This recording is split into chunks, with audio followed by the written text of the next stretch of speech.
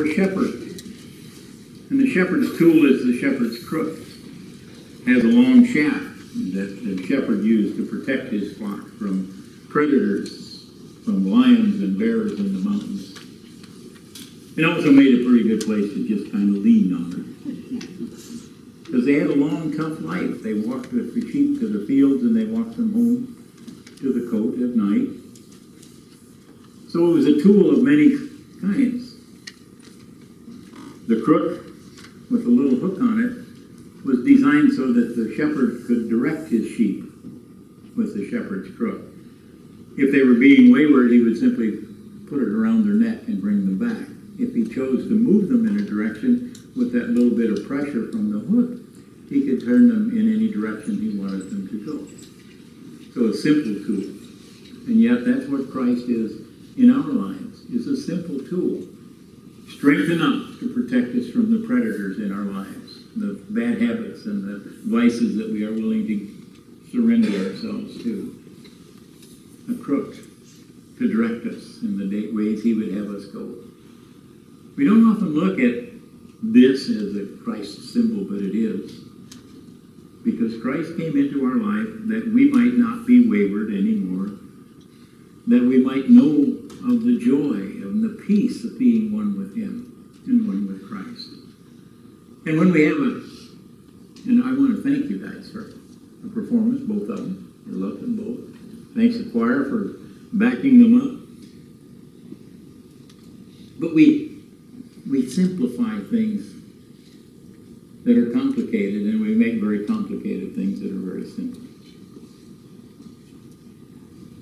It was an elaborate plan of God's to bring to us his Son, to demonstrate his love for us, the love that he had, the love that he has, and the love that he always will have, for his love never dies.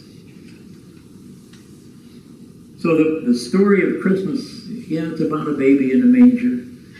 It's about no room at the inn. It's about your life and my life. Because in every life, there are those times when things just don't gel. They just don't blend. We lose loved ones, and it breaks our hearts. But think how God must have felt when he gave the Son that he loved so much that you and I might celebrate eternal life through his death. And we're called upon to remember as we share our thoughts and our dreams with those in our families and those surrounding us, that love is eternal. Love never goes away. We end, but love does not. So the God who loved us, who loves us, who will always love us, is here at the beginning of the story, through the whole story, and he is the whole story, the story of the end.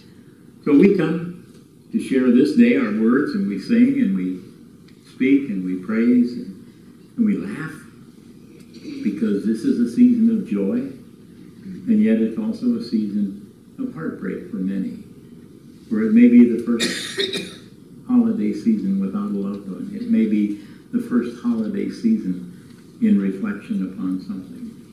So the joy that we have is given to us through the ultimate joy of being one with Christ, our shepherd's crook, the strength to defend us, the love to guide us, Christ, our Savior.